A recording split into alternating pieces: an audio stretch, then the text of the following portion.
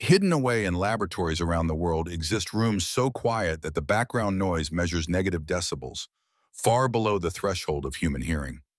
These anechoic chambers, designed to eliminate all reflections of sound and electromagnetic waves, create an environment so unnaturally silent that you can hear your own blood flowing through your veins and lungs, expanding with each breath.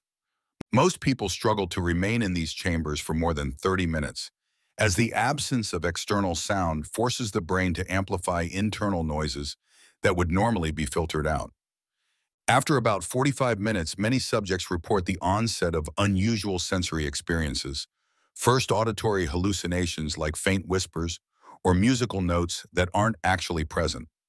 Scientists believe these hallucinations occur because the human brain, evolved to constantly process sensory information, begins to create its own stimuli when deprived of external input.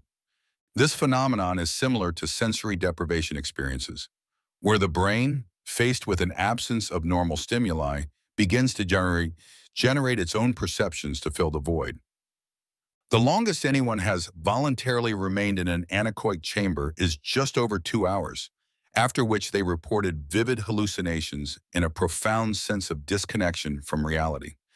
These extreme reactions have made anechoic chambers valuable tools for studying how sensory deprivation affects human psychology and perception. While these chambers were originally built for acoustic research and testing sensitive equipment, they've unexpectedly revealed fascinating insights into how our brains construct reality when deprived of normal sensory input.